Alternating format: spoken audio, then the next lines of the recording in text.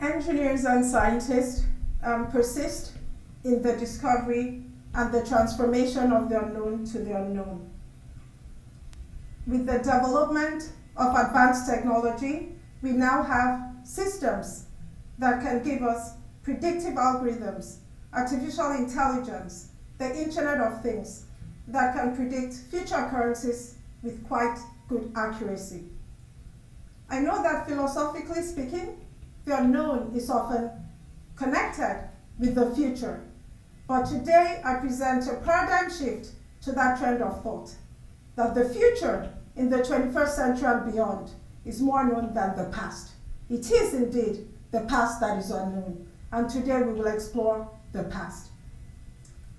We have systems and devices like Alexa and Siri that we could ask many questions about the future.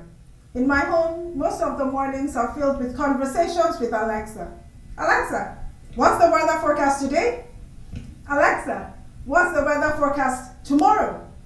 And Alexa is connected to lots of other connected devices. And Alexa can accurately tell me the weather forecast next week. Alexa can tell me the weather forecast for a couple of months. In the near future, with the rapid advancement in technology, I would be able to ask Alexa, tell me, what's going to happen to me 50 years from now? Where will I be? And I'm hoping wishfully Alexa will say, a place where you can eat lots of chocolates and ice cream without adding any pound. But when I asked Alexa, who invented the light bulb? This wasn't the person Alexa put forward. Louis Latimer, the first African-American inventor to invent the light bulb. He's the first unknown that I present to you today. But let's explore what the concept of unknown is. An unknown, the term is borrowed from the field of risk and change management. Though I'm an engineer, I went forward to the field of risk and change management to borrow that term. The term unknown means things that we do not know that we do not know. Lots of known unknowns. A paper by S.D. Kim presents to us that unknown unknowns are those things that people tend to find impossible to conceive, or even if those things exist, they tend to ignore them because of preconceived ideas that they're actually impossible to conceive. Another paper by Alice in 2009 says that the main obstacle of dealing with unknown unknowns is because many people, again, have difficulty in imagining that they exist. And some people have difficulty in coping with unknown unknowns and so actively ignore them. My question to us today is, do we ignore unknown unknowns? Do we find it hard to imagine that an unknown like Louis Latimer would exist? And today, I'll take you on an exploration of other known unknowns. I've already presented Louis Latimer, and I present another unknown, Rosalind Franklin, a woman that is known, or should be known, for her work for the development of DNA helix structure. However, she was not given credit to her work. Someone else took credit for the work she had done. Another unknown, another phenomenon common to unknown unknowns. Most of the work that unknown unknowns do, the credit is not given to them, but given to others. And so let's go even further to the Hall of Fame of more unknown unknowns. The unknown unknowns that I present to you today are mainly innovators, engineers, and scientists, because I'm an engineering professor, and I feel that it's my calling to educate the next generation of engineers, scientists, and engineers. And it is only by making visible the invisible that we can bridge the gaps in knowledge, in perceptions and beliefs that often lead to egregious, erroneous narratives. So join me as we explore the unknown unknowns. The next unknown, oops, sorry, I think my slide's up. There we are. The next unknown is Mary Anderson. What is she known for? the windshield wiper. We drive our cars every day and we wipe the rain. A couple of weeks ago it was raining in California. Would you ever think that the windshield wiper was innovated by Mary Anderson? The next unknown, Hardy Lomar. She innovated radio encryption. Anytime you've got encryption, you're typing out your password and it's all encrypted. Did you ever conceive that it would be someone like Hardy Lomar that innovated the concept of radio encryption?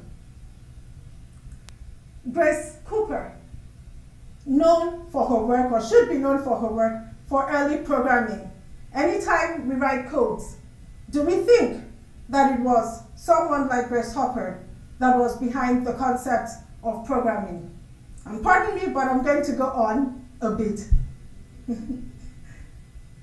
Ranjada for the toaster. When you look at your digital toaster, for those of you that like to eat toast in the morning, do you ever think that it's someone like Ranjada that invented the digital toaster? Do you think that it's somebody like Benjamin Montgomery that invented the propeller for a steam engine? Or someone like Thomas Jennings that invented the dry cleaner? Or someone like Omalu that investigated the concoctions that NFL players have? Or someone like Ohlone that looked into and came up with innovative surgical skills and surgical methods for children with fetal disorders? I ask you today, what other unknown unknowns exist? We have other unknown unknowns that exist. They just are not people. They could also be countries and places. Africa is not normally known or connected with scientific innovation to advancement. But I propose to you today that Africa actually set the pace for innovation in science and technology. We have the Napta Playa in the northern Sudan. The Napta Playa is the oldest archaeoastronomy site in the world, about 1,000 years older than the Stonehenge, for those of you that know the Stonehenge. And it's a megalith that tracks the movement of stars. I also present to you an African maiden that for hundreds of years has used the chalk, the white chalk, as sunscreen, because the white chalk is known to have titanium dioxide, which protects us from the sun. So now I have presented quite a few unknown unknowns, but there is one that I did not present yet, and that is the real McCoy. And who is the real McCoy? The real McCoy is actually Henry McCoy, an African-American inventor that has 57 patents under his belt.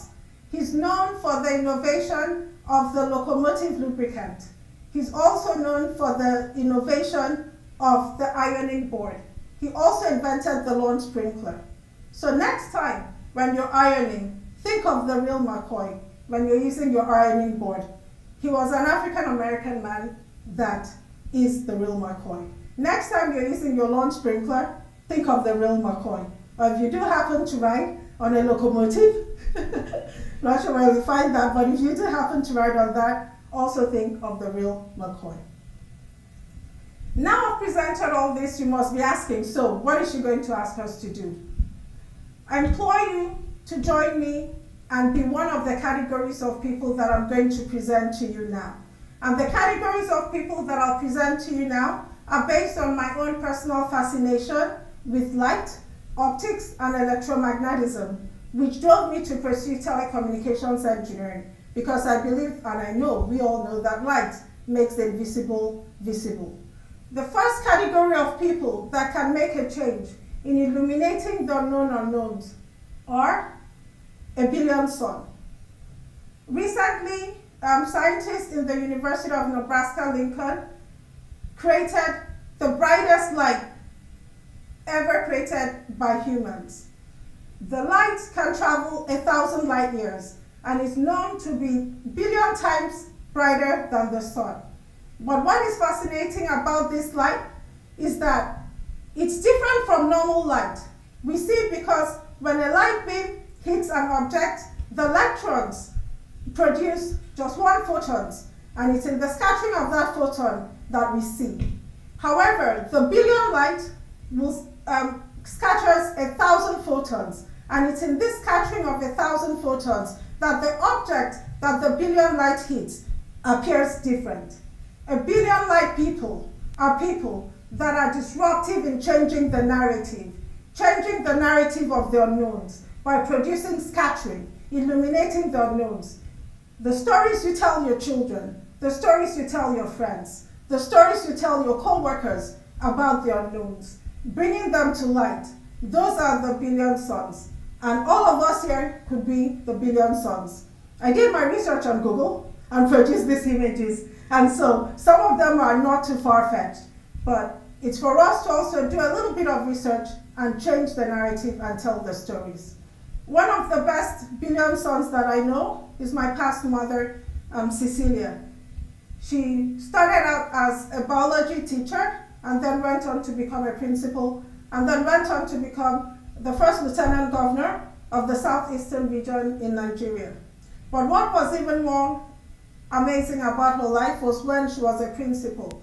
She always opted to go to the worst schools. And within a year, she would change the story of the worst schools to the best schools in the state. And when we ask her, why do you bother? Why do you do this? She'll say to us, if not me, then who? And that's the question I ask us today. If not us, then who? The second category of people that I present to you are the people that I call the quasars. The quasar is the brightest natural light in the universe. It is produced when the black mass absorbs stars in the galaxy, and after a period of time, emits the brightest light called the quasar. The quasar can travel 9 billion years. So who are the quasars? The quasars are people and organizations that have the infrastructure and resources to metaphorically travel 9 billion light years. Your governments, their educators, their textbook publishers that have the resources to change the narrative, that can introduce the known unknowns into textbooks and make the known unknowns more aware to people. In conclusion, I'm going to answer a question that I'm sure you're all wondering.